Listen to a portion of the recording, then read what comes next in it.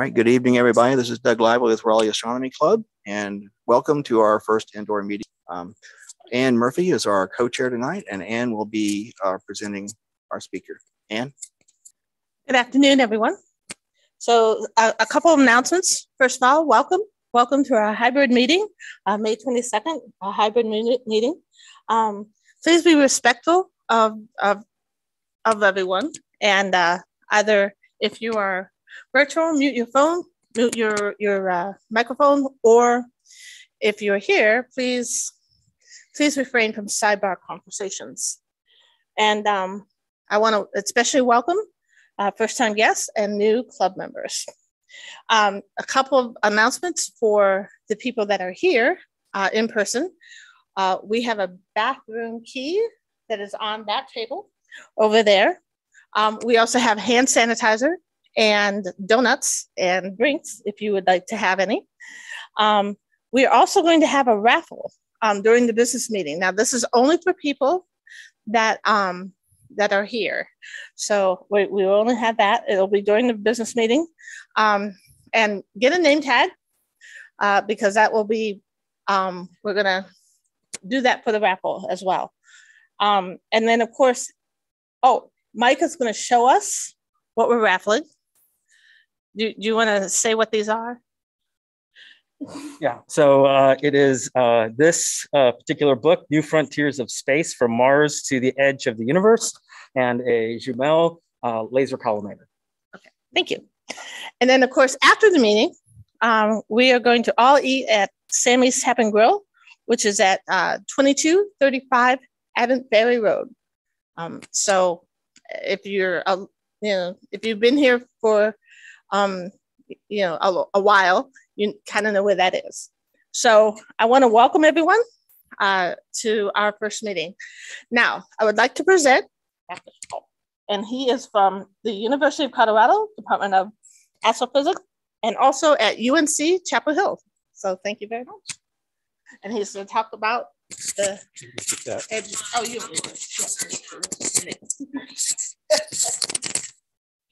Okay. Is everything working okay with the mic? I hope. Okay, we're going to do this remotely. We have our tech support here. Go ahead and start the first slide. This is a talk based on some work I did on my year in England, where I got thinking about edges of things. We always talk about edges of the universe, edges of the solar system. And I thought, well, we don't have a well-defined way of saying where our galaxy end or other galaxies end. So this is based on a year's work in Cambridge, England, some work I published, and I'm going to show a lot of really pretty slides. This is an amateur astronomy club, and it's always good to show what we're looking at. And then there's only a couple of places where I'm going to dip into the astrophysics. We have some professionals here, but I'll try to say it in very simple terms on what I'm meaning, but there will be a few equations. So I apologize for that. Next slide. So I think it was Leibniz that first put the idea out that these fuzzy patches in the sky that we call nebulae were maybe separate from our own galaxy, separate island universes, he called them. And so are they isolated? Are they really separate from the Milky Way? And if you know the history of astronomy, you'll know that back in the 20s, there was a famous debate between Harlow Shapley and Heber Curtis. And they debated whether these nebulae, the spiral nebulae, were fuzzy patches within our Milky Way, or were they outside? And Shapley was a very great man, a great astronomer, but he was on the wrong side. They really are outside our Milky Way. They are separate collections of billions of stars, literally, and gas and dust, and they're constantly forming new stars. And they're all held together, we think, by the same force that holds us on Earth, gravity. So here are just some cartoons along the top. Astronomers classify things the way people classify animals. Ellipticals, spirals, and then the catch-all, irregular. And on the bottom are pictures of those elliptical, spiral, and irregular galaxies. And I'll show some more coming up. Next slide. In fact, right now. On the left is what we think our Milky Way would look like If we got back into space, maybe 1 million light years and looked back, there's a very bright nucleus in white. And then the spiral arms, which are shown here, they're red because they're glowing in hydrogen light. Hydrogen being the most abundant element out in space. And when you excite hydrogen, it glows in the Balmer line in the red. On the right is an elliptical galaxy, and it's much more fuzzy. It's elliptical in shape. It's got a nucleus, but you'll see a halo, an extended distribution of stars. We used to think that the main difference between ellipticals and spirals is that spirals are actively forming new stars and ellipticals are not. And that's not quite right, but as a working hypothesis, it's not too far from wrong. We live in a spiral galaxy. The Milky Way is forming maybe 2 or 3 new stars every year. And you can see those stars in the spiral arms, the really bright patches. Next slide.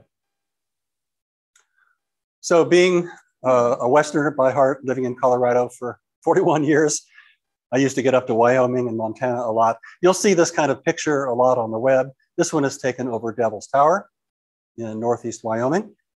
That's the Milky Way. And if you could get to a dark sky around here, look at a long photo, you would see something like that.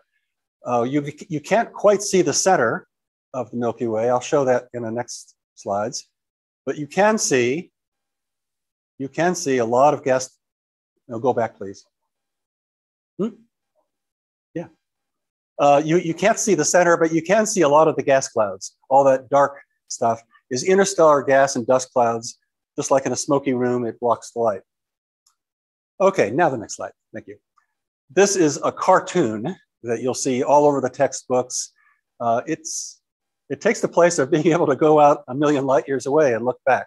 So from a cartoon point of view, looking back at our Milky Way, we live about 27,000 light years out from the galactic center. And astronomers use these funny units of distance, parallax seconds, parsecs. It's actually about 8.3 parsecs out. But I'm going to try to use light years because it's got a better feel. If you look at the top right, you don't have a feel for what a light year is. It's about 6 trillion miles. Our nearest star, other than the sun, is Alpha Centauri, and it's about 4.3 light years away. So that would be about 25 trillion miles. It's going to be a long time until humans go there. Even Elon Musk isn't going to get there in his lifetime. Okay, we're in a barred spiral, and you can see the spiral arms in this graphic illustration. If you can read the fine print along the top, vertical axes, you'll see 60,000 light years, at the very top, 70,000, 75,000. So from side to side, the diameter is about 100,000 of these light years across. That's the size of the visible starlight in our Milky Way. And we're a pretty typical spiral galaxy. So typical galaxies like our Milky Way are 100,000 light years across. And we're about a quarter of the way out. We're going around that spiral, and a galactic year is about 210 million Earth years. So we go around, well, that's about a fifth of a billion years. We've been around about 20 times our sun. Next slide. Okay, I said I was going to show you a picture of the galactic center. To see the galactic center, you have to peer through all those dust clouds. Dust is just terrible for optical light because the dust particles are about the same wavelength, same size as the wavelength of the light. And so they scatter it, just like smoke in a smoky room or a forest fire, and you can't see very far. But if you look in the infrared, as the Spitzer Space Telescope was able to do, and many other telescopes with infrared detectors, you can see the galactic center. And this is the galactic plane of the Milky Way disk. Right down inside there are a lot of star clusters and some very interesting dark object that we're pretty sure is a black hole. And if you were looking at the papers yesterday, you probably saw the news. So I added a slide just for you. Next slide. There it is. That's the image that the so-called Event Horizon Telescope took. This is an international effort, radio telescopes all over the world, all phased up and linked together. so they can mimic a telescope the size of the Earth. And by doing that, they were able to see not the black hole. The black hole is down there, but the hot gas swirling around before it plunges into the black hole. It's called technically an accretion disk. Accretion meaning sucking in gas. And you can see it's not quite ring-like, but it's close. And the light's being bent around a lot by the black hole. There's a shadow where the light goes into the black hole. You can't see any light. It's truly black. So what you're seeing here is outside the black hole, hot gas radiating in the X-ray and radio. So Mike, I did real quick when I saw this. I was wondering, those bright spots, do those possibly be objects that are actually being absorbed by the black hole?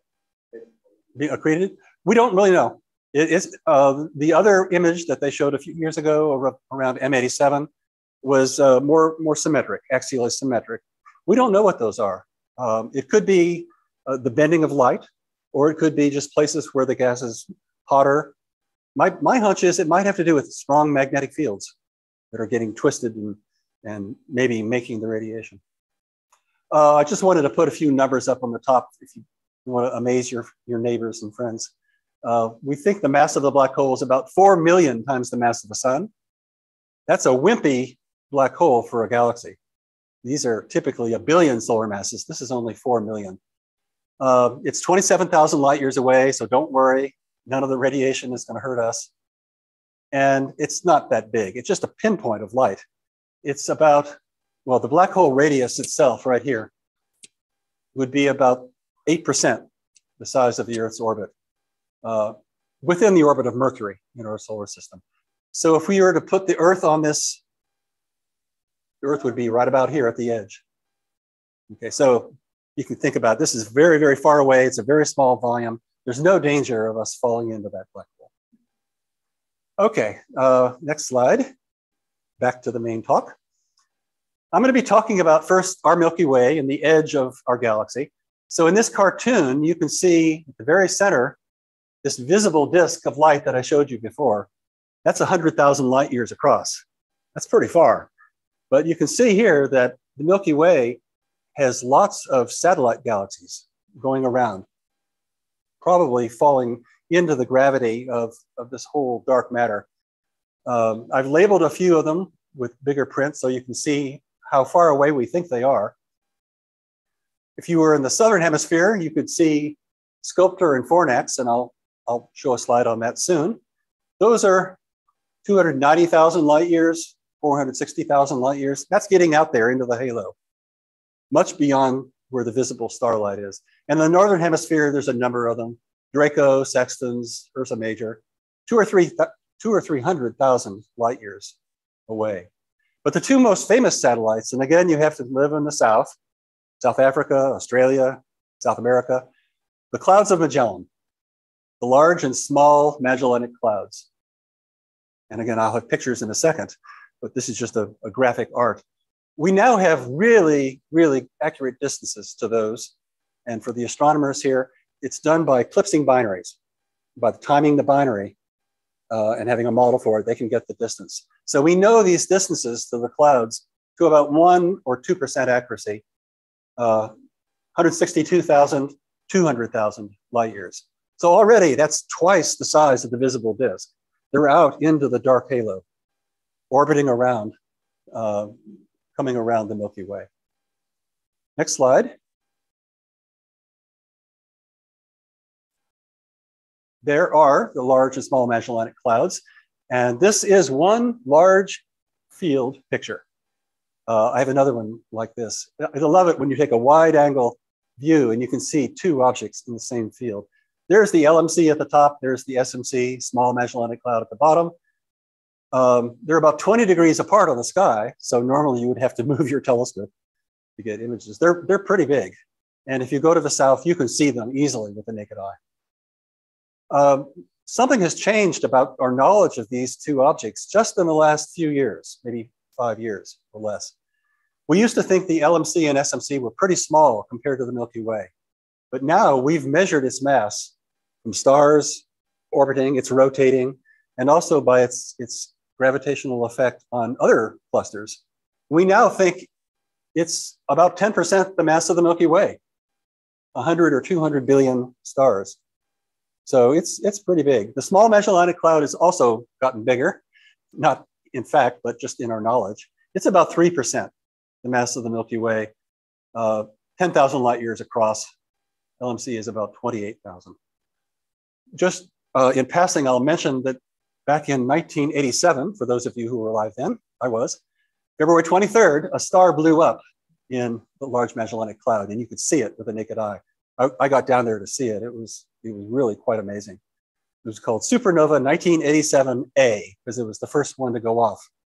And it's still visible, not to the naked eye, but visible to telescopes. Okay, move on, and I'll show you some other dwarf galaxies. Most of the galaxies moving around our halo are dwarfs of elliptical size or spheroidal. Sculptor and Fornax are both elliptical. And there they are. They look like star clusters, but they're much bigger. They're also 300,000 or 400,000 light years out in the halo. So, northern objects, these are very well photographed objects. The next slide shows one that I'm going to come back to for a special reason. Leo 1. It was not that long ago that it was discovered, and its distance estimated. Its distance holds the record if it's bound to the Milky Way. We're not sure. It's coming in under the gravity. If it's bound to the Milky Way, that gives an upper limit to the mass, pull it in. But it's 250 kiloparsecs, 815,000 light years away. And those of you who are going to go look for it, I'll just warn you, off here to the right, 12 arc minutes away is the bright star Regulus. So you get caught in the glare sometimes. But you can see that they figured out a way to take a really nice, lovely image of it. Okay, next slide is a cartoon, just to return to what I was telling you. These objects, and these are some of the inner dwarf galaxies, these objects feel the gravity. They're falling into the Milky Way, some of them for the first time, some of them have been around many times. And these are some that have come in pretty close, 30 kiloparsecs, 20. Remember, the sun is at about 8 kiloparsecs out. So these are getting in close to the sun. And you can see the streams that they're leaving behind them. The gravity of our Milky Way, and also now the Large Magellanic Cloud, is stripping stars out through tides, just like the tides on Earth. Except it's not water that gets sloshing around, it's stars. So there's a famous stream called the Orphan Stream. They don't really know which galaxy it came from. This cartoon makes it look like it came from Ursa Major, but that doesn't seem to be the case. The Sagittarius dwarf has a nice stream that we've seen a few years ago. Okay, next slide. This is the most famous stream. Again, it's in the southern hemisphere, but you can see it with radio telescopes. You can see it with Hubble, with southern telescopes. It's called the Magellanic Stream. And there's our Large Magellanic Cloud. There's our Small Magellanic Cloud. You remember they're out at 160,000 or 200,000 light years. They are forming a lot of stars, and that blows gas out when the stars explode. And the gas gets stripped back into this stream. It goes all the way around the southern part of the Milky Way, and you can even detect it coming back up. Now we think that this stream is out at something like 50 of these kiloparsecs, or in light years, 160,000 light years. So we're starting to probe the halo now, not just with galaxies, not just with dwarf galaxies, but with the gas and stars that got stripped out of them. Because gravity pulls on both sides through tides, and you can strip out stars and you can strip out gas. Next slide. Okay, this is the last, I think, of the cartoons, just to kind of pull back a little bit more and give you a bigger picture. I had been showing you the Milky Way and its halo. So here's the Milky Way over there. And there are a few of the dwarfs. This is from a textbook for undergrad astronomy. We have a cloud of probably close to 50 or 60 of these dwarf galaxies orbiting around our Milky Way. The large and small Magellanic Clouds are in here. There's that Sagittarius dwarf, Fornax. Leo 1, I told you I'd come back to that. There it is, way out there, 815,000 light years. It's on its way in for the first time. So whether we call it in the halo or not, it's kind of a semantic point. It's going to be. It's going to come in, swirl around, and become part of our Milky Way's halo. Over here is Andromeda. The Andromeda galaxy is our nearest large galaxy neighbor.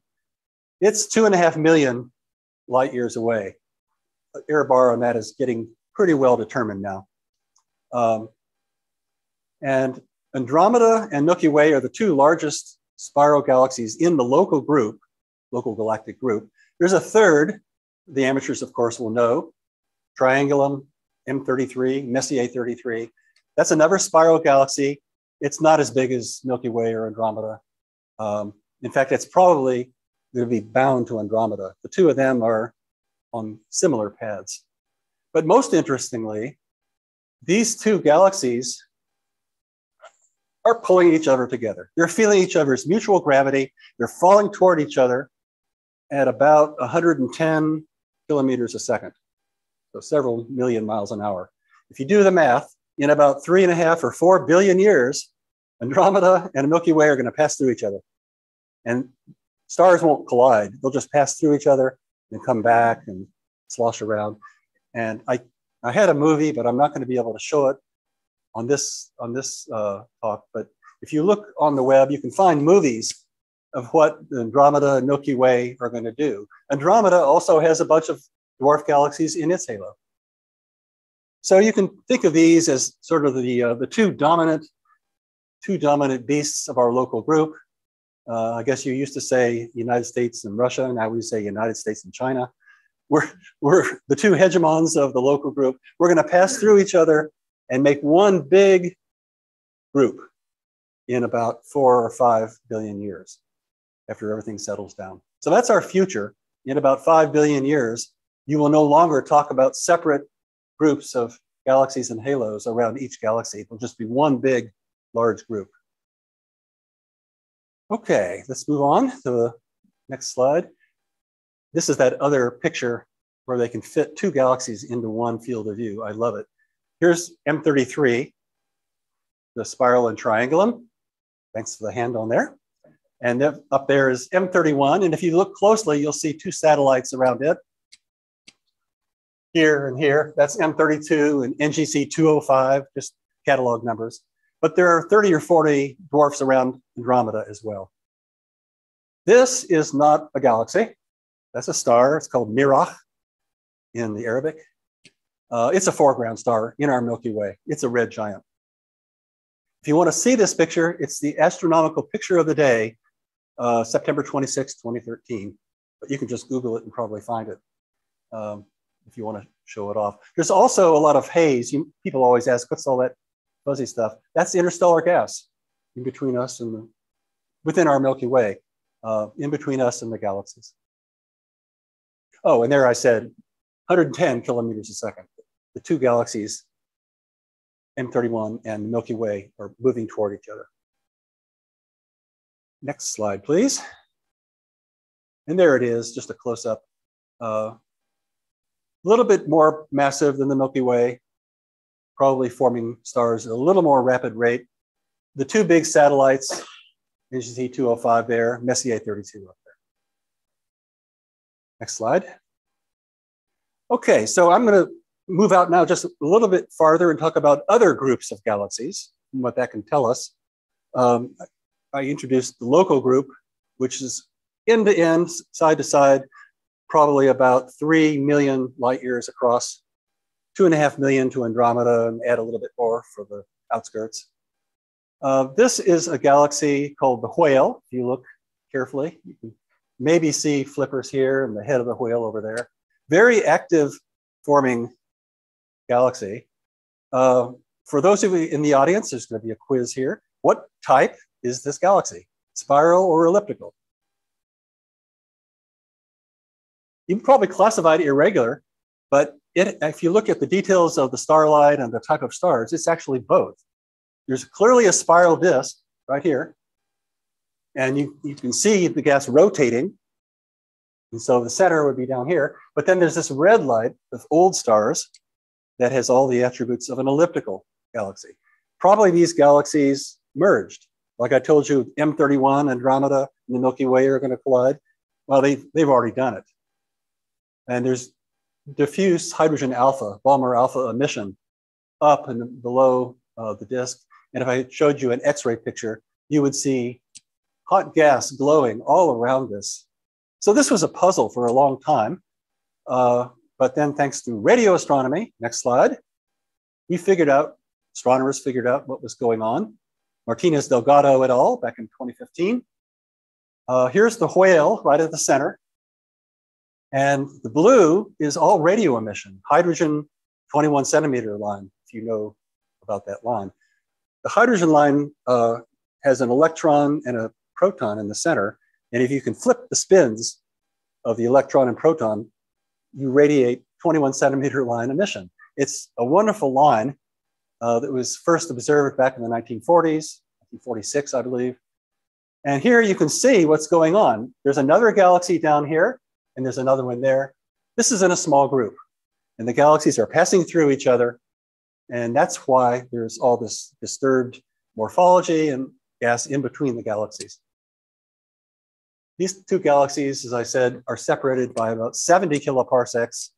That's about 250,000 light years. So that's coming into a common scale. You'll hear me talk about 200,000 or 300,000 light years. That's a typical scale when the gravity, the tides start to do interesting things, strip gas out and make for train wrecks out there. The next slide is one of my favorite groups. It's called Stephan's Quintet. And some colleagues of mine recently published a paper on it, looking at the shock waves. This is all new stars and gas that have been shocked because these galaxies are passing through each other. So if I were to guess what would Andromeda and Milky Way look like in 4 or 5 billion years, this is it. You can pick which one is Milky Way and which one is Andromeda, but pick one of those two large reddish galaxies. When we pass through each other, that's what's going to happen. I've labeled with arrows the tidal tails. This gas gets pulled out on this side and that side. I can't reach that high on the top one. It was discovered, interesting, why did it get named Stephan? There was a French astronomer at the Marseille Observatory that discovered it in 1877. We currently think it's about 280 million light years away. And for those of you who know redshifts, it's about 2.2% the speed of light. Z is 0.022. And for those of you who like the Christmas film, It's a Wonderful Life, if you watch in the first few minutes of it, when the angel Clarence comes in, this image appears in Frank Capra's movie. It's in black and white. So next time you see it at Christmas time, look for it. The other interesting thing that we know now that we didn't know then, that top left galaxy is not a part of the group. It's a foreground galaxy. It's much closer. And you might guess that because it's a different color. It's a very active star-forming spiral. It's bluish. It's not full of dust. Okay, so here again, these galaxies they're pretty close. They're probably 50 kiloparsecs apart. When you get closer than 50 kiloparsecs or 100 kiloparsecs, you can start to do interesting things to the galaxy by tides, by gravity. Okay, so this is kind of, I think this is the segue point where I start to get into the physics question, astrophysics. How would we define from the laws of physics, gravity and radiation and blowing winds, how would we define how big the galaxy is? Where does it end? Next slide is going to talk about that from a theoretical point of view. And following this, I would have had a movie that shows how this cosmic web gets started, but I'll just explain it. Oh, I thought you may be able to do it, but I don't think there's a way to do it. Not off a PDF. Yeah. Okay. So if you do a computer simulation in an expanding universe, and you let gravity pull things together, and most of it, of course, is dark matter, but some of it's gas. hydrogen and helium and heavy elements. And you turn gravity loose. What does gravity do? Well, it pulls things together, but nothing is perfectly round.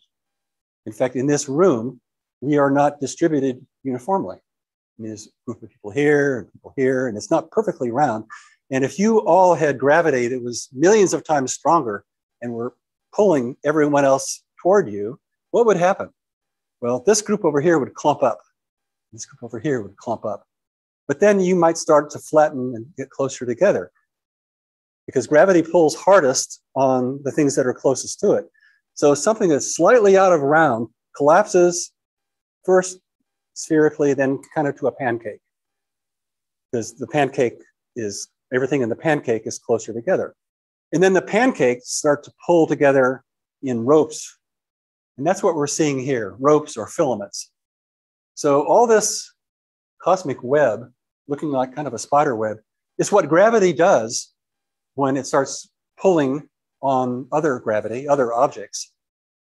And what you see in color, all these beautiful places where it's in red and orange, that's where the gas is also pulled in, where the filaments cross. The gravity has pulled the matter, ordinary matter, in and formed new stars. So new gas, new galaxies, new stars are where the filaments of this cosmic web stop or cross.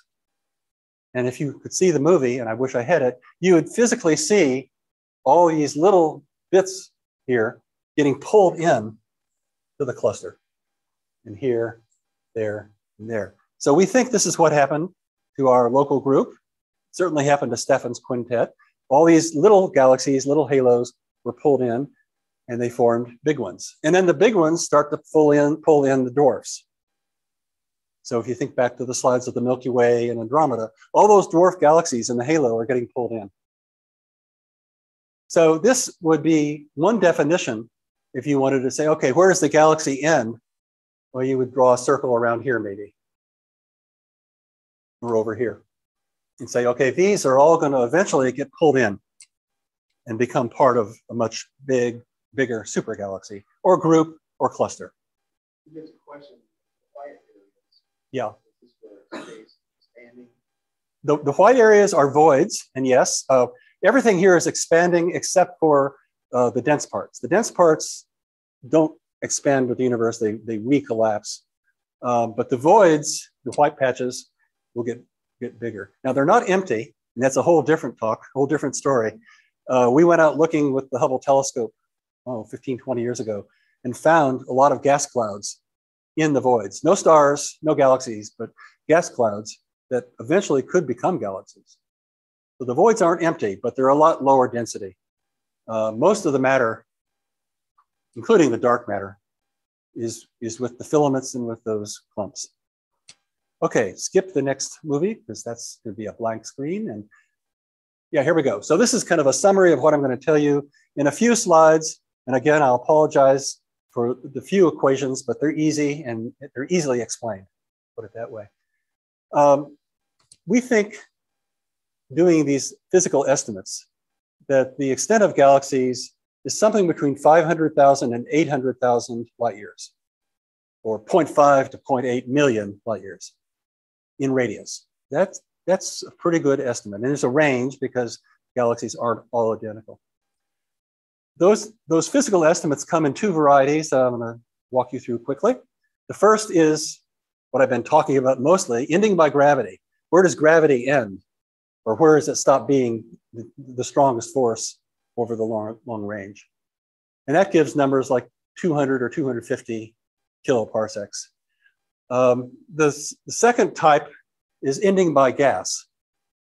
These galaxies are stripping out gas from tidal effects. They're also blowing matter out in galactic winds, and I'll show you pictures of that.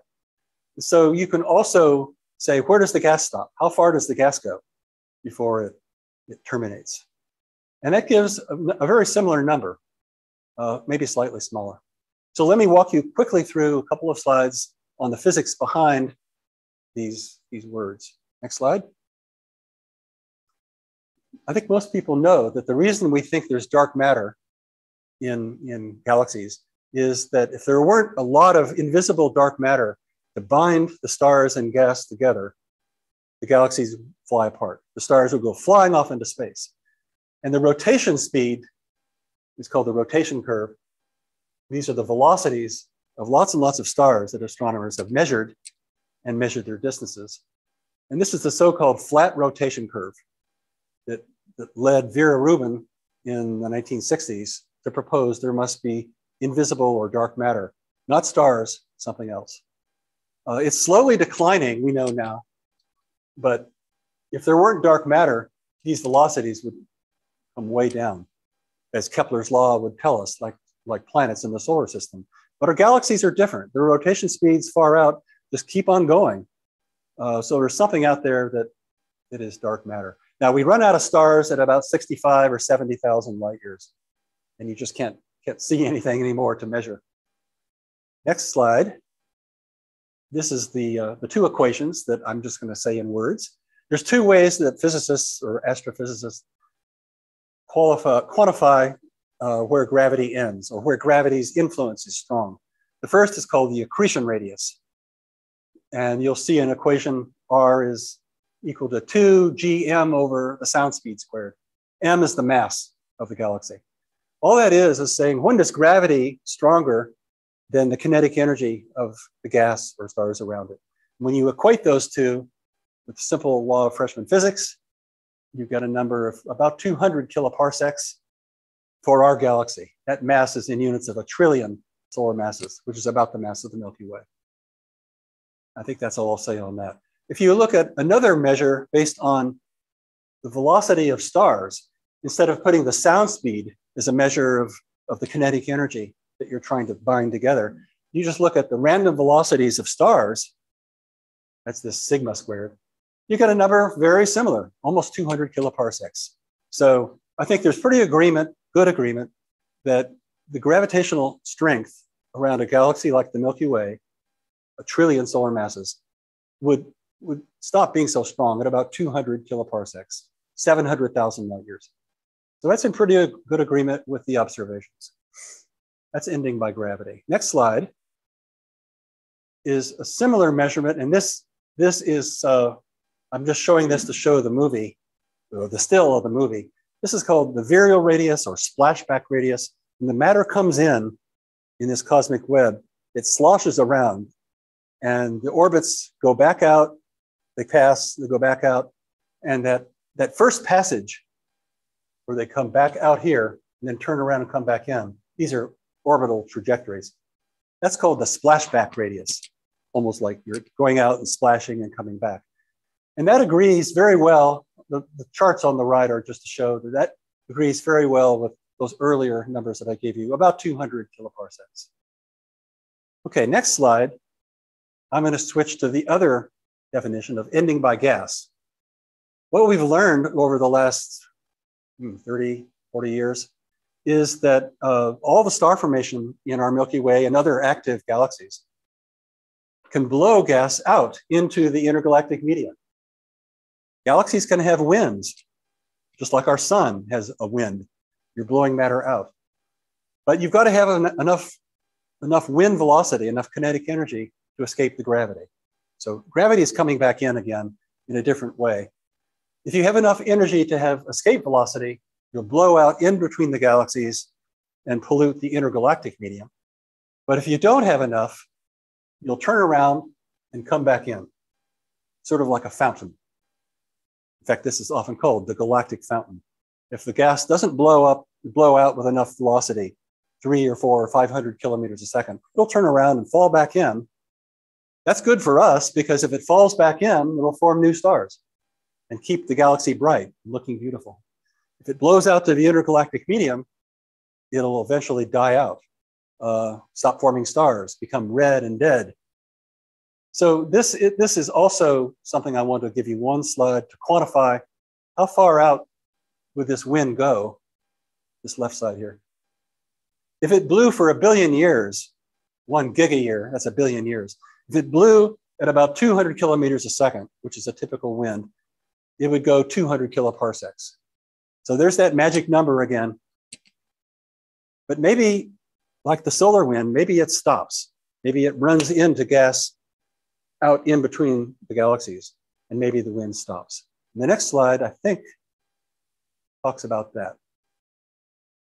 Oh, not quite. This is a very powerful type of wind. It's a radio jet from a central black hole. That can go out hundreds of thousands of light years as well. That's the Hercules galaxy. Next slide. Yeah, sure.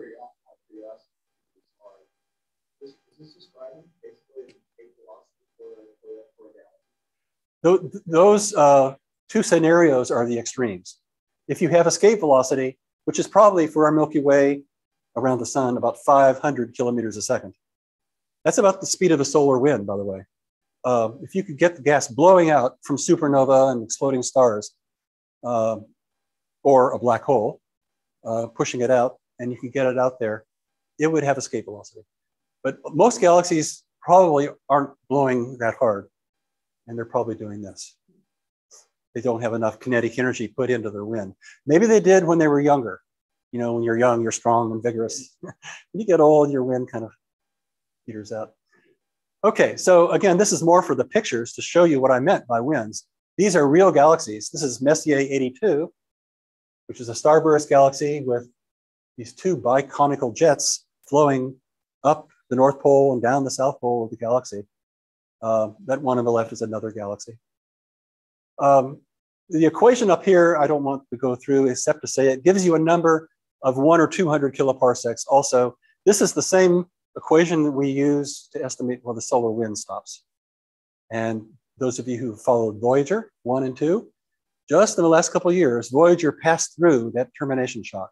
It's called the heliopause, where the solar wind runs into the interstellar medium and stops. So I have called this the galactopause, not the heliopause. And it's out, those parameters, I'd have to go through them, and I'm not going to bother. It's out at 140 or maybe 200 kiloparsecs, yet to be discovered. That's sort of an open question. Okay, so I think we're getting near the end. Let's try the next slide. Yeah, the last thing I want to talk about is one other piece of strong evidence that the halos of galaxies are a lot bigger than the visible disk. And that evidence is shown in this cartoon on the top, or image on the top. If you take a spectrum of a very, very distant object, a quasar or a distant galaxy with a strong ultraviolet lighthouse, as it passes through the halos of galaxies, and there's one there that I show with the arrow, if it passes through the halo, and if there's gas in that halo, you'll get an absorption line. And that's what we see down here. All these little dips in the light are intervening gas clouds and galaxy halos along the sight line toward distant quasars.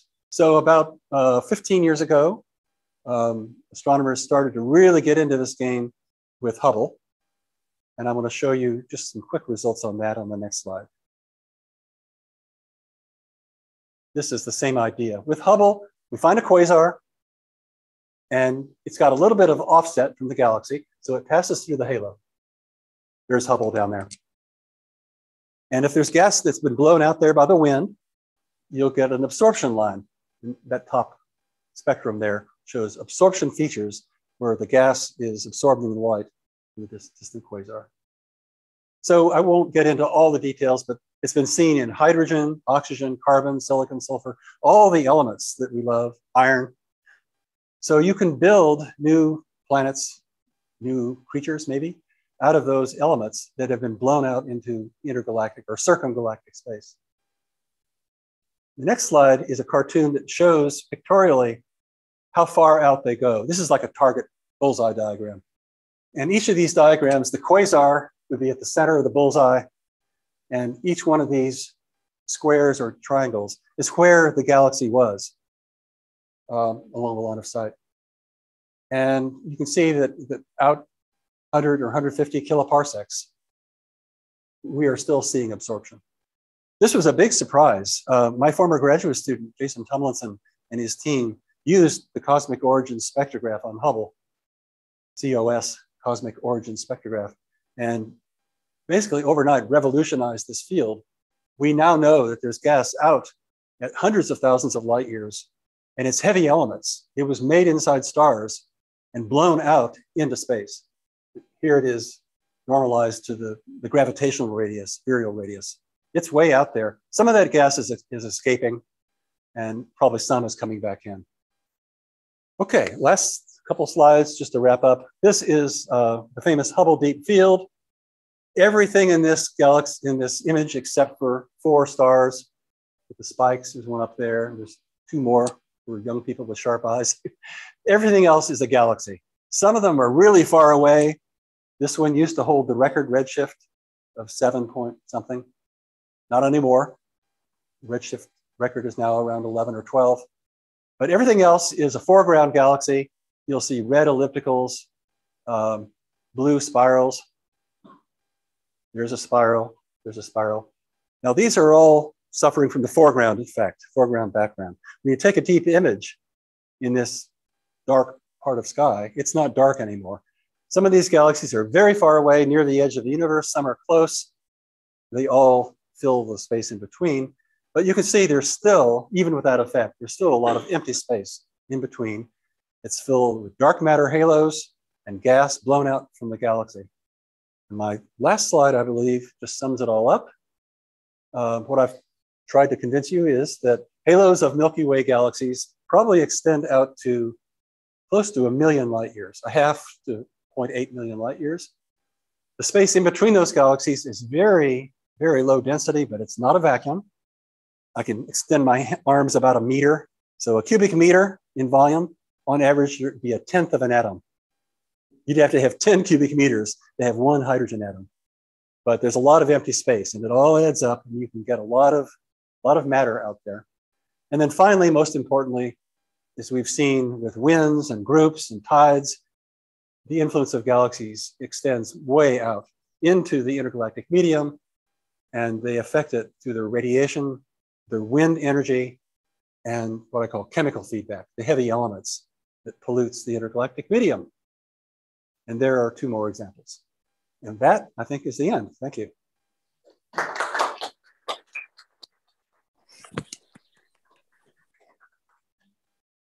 So, if you have any questions,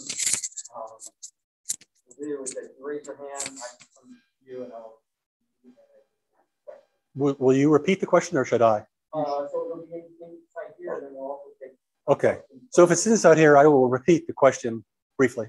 Well, actually, I'll pitch it here to have the question. Oh, okay. Great.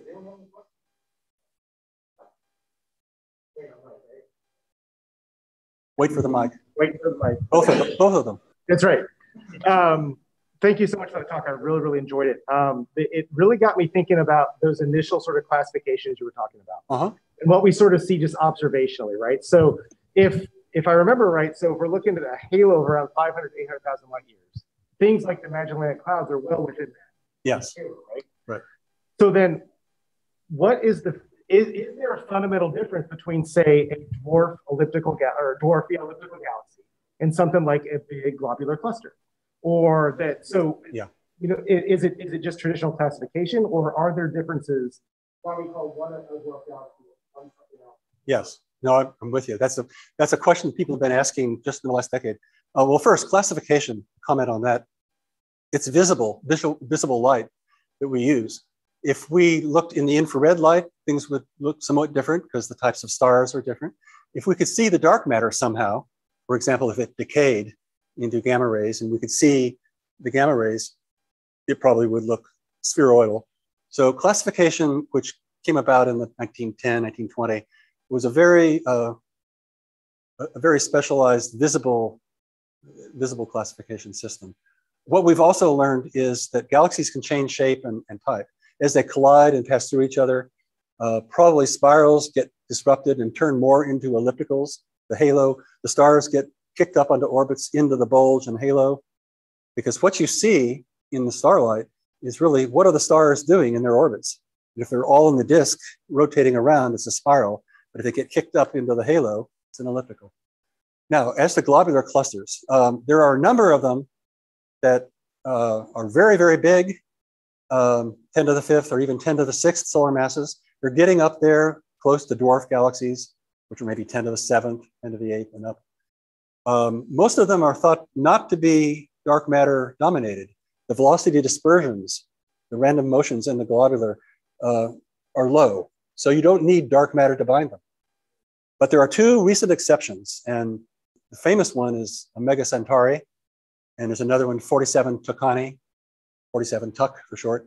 Both of those are looking more and more, as astronomers measure velocities and motions, more and more like they might be stripped dwarf galaxies that have come through the halo and gotten stripped. And all we're seeing now is their cores.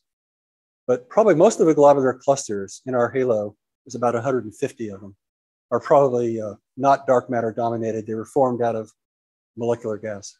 So if it formed independently, It may have dark matter. They probably don't have dark matter that they pulled into them. They may have been formed in a tidal trigger. We've seen other galaxies where collisions make these tidal tails, and you'll see globular clusters. Well, they're young clusters. They'll become globular clusters. The ones in our galaxy can be age dated from their main sequence turnoff. They're 12 and a half billion years old. They're old. Whereas the young clusters are only maybe a billion years or a few 100 million years old. Yeah.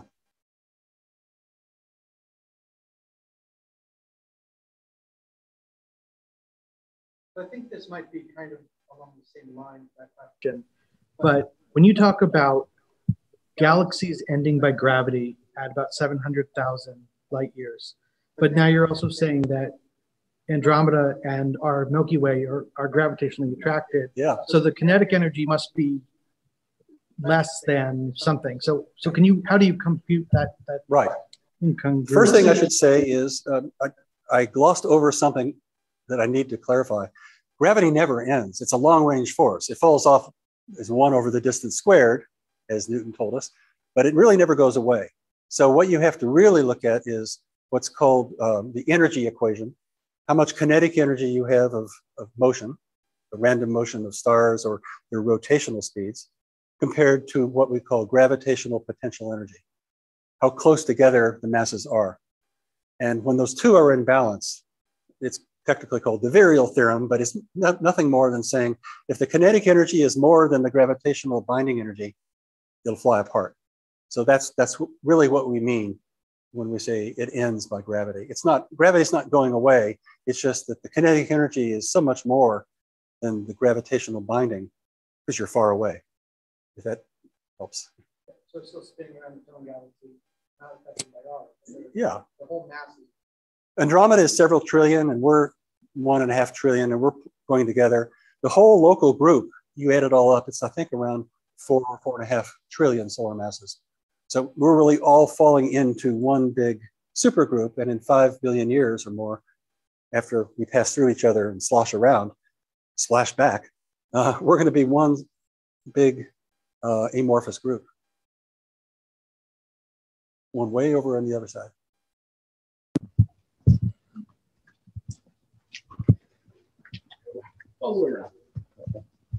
So this is a typical headline of an article I've been reading over the past few days. I'd like you to comment on it. Image of Milky Way's black hole marks new era in space science. Can you explain the significance? Could you go back to the 4th or 5th slide? Are you with the newspaper? No. Oh, okay. I always want to be careful, you know. No. Yeah. While you're setting it up, the headline came from what's called the Event Horizon Telescope. And if they said it was space astronomy, that's incorrect. Space science. Well, they said space science. Oh, we were studying space. Okay. The telescopes were all on the ground, was the point I wanted to make. Those were radio telescopes all linked together in what's called aperture synthesis, like the Very Large Array down in New Mexico, and there's others around the world. What they did was, through the long baselines, be able to see that object. Now, I showed it earlier in my talk. This is the radio emission around the black hole at the center of the Milky Way. Black hole is down here.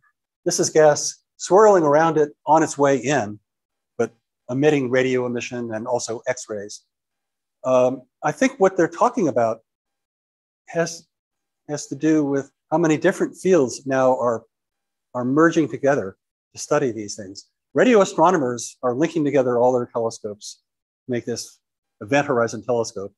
But similarly, there's gravitational wave detectors. There's now 3, soon to be 4, that detected gravitational radiation from merging black holes. Not supermassive ones like this, but ones that were 30, 40 times the mass of our sun. They hope in the future to have a gravitational wave antenna in space called LISA, L-I-S-A, Laser Interferometric Space Antenna. It will have the right frequency to detect binary black holes of supermassive variety. And then at the same time, you'd like to observe them in the X-ray, as they did with one of these LIGO gravitational wave events. When the stars merged, they made what's called a kilonova, not a supernova, but something, a very big explosion. And that was observed in the optical and infrared and could be in X-rays and gamma rays. So we're seeing multi-messenger astronomy where gravitational waves and optical and X-ray and maybe someday neutrinos all can be observed from these explosive events. So that's probably what they're talking about when they say studying space. It's bringing together the whole electromagnetic spectrum plus gravitational waves plus these ethereal neutrinos that get produced in supernova explosions. And over the next 10, 20 years, I think we'll see it.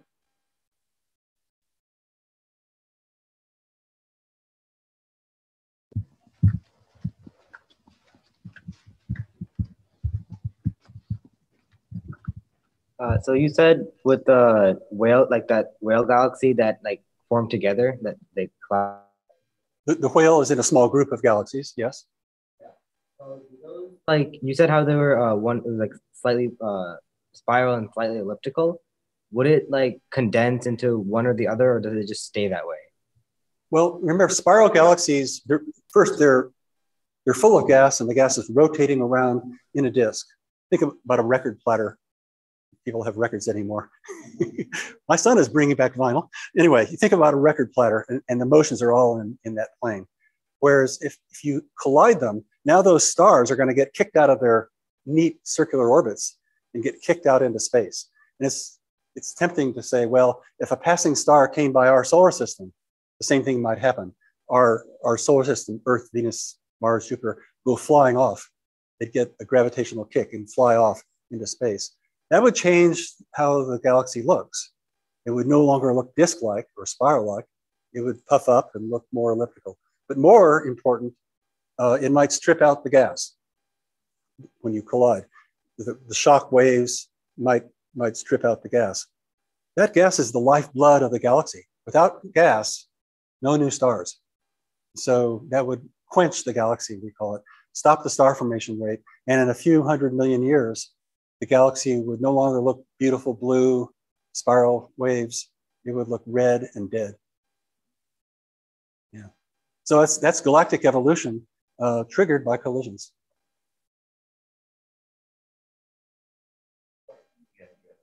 Do you have any online?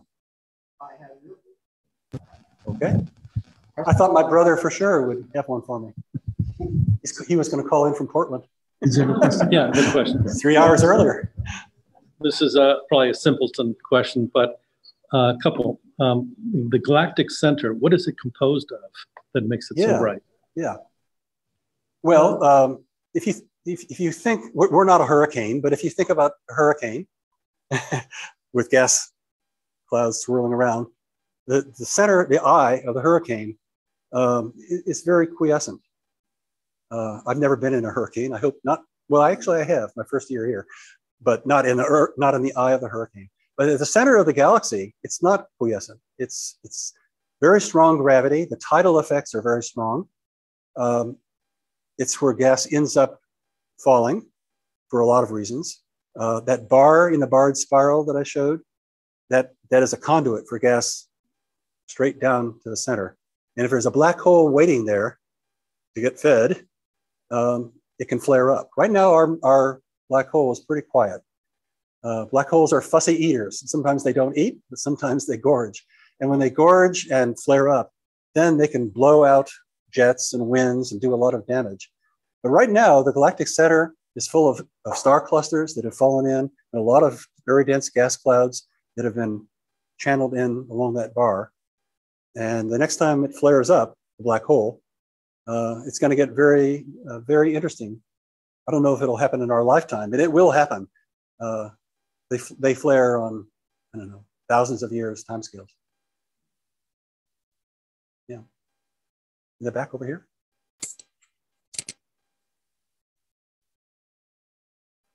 Do we know if the axis of rotation of the Milky Way's supermassive black hole is aligned with the axis of rotation of the galaxy? That's a great question. And the answer is no, not yet. We have no way of really measuring the spin other than to look at these images. Well, it's gone away. And if you interpret the ellipse, both of the one in Sagittarius in our Milky Way or in M87, if you interpret the ellipse as saying, well, it's really a circle, and so it's tilted and it looks elliptical, that could give you a hint that it would be slightly misaligned. I suspect it is. It all depends on how you feed it. You know, the spin comes from matter that you throw in and rotates around, and whatever formed the black hole has a memory of what fell into it and its angular momentum. So probably it's misaligned.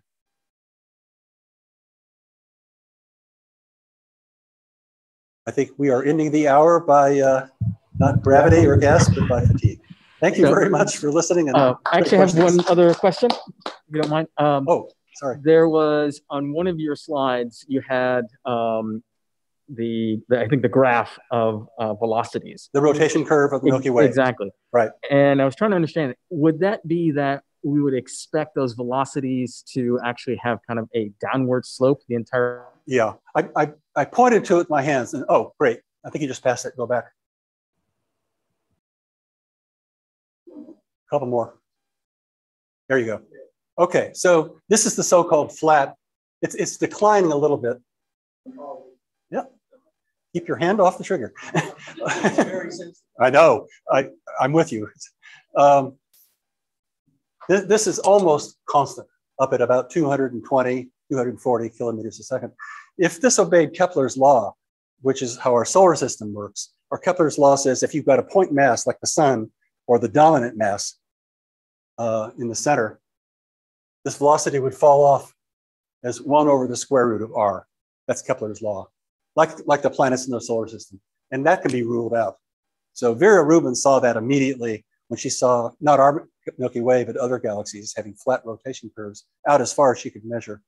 And she said, oh, something must be binding it together. 20 years earlier, 30 years earlier, Fritz Zwicky, an astronomer at Caltech, found the same effect with clusters of galaxies, that the motions of galaxies in the Coma cluster were too high. And if there weren't dark matter, he invented the term dark matter, not in English, but in German. And if you didn't have it, those galaxies would go flying off into space. So unless gravity is not what Newton and Einstein told us, there must be something dark and binding the Milky Way together. Too bad it's invisible. I hope someday we can find a way to see it other than feeling its gravity. Last one? Okay, I'm sure there's donuts. We're gonna have a break. So if you have other questions. Yeah, I'll stick around. Sure.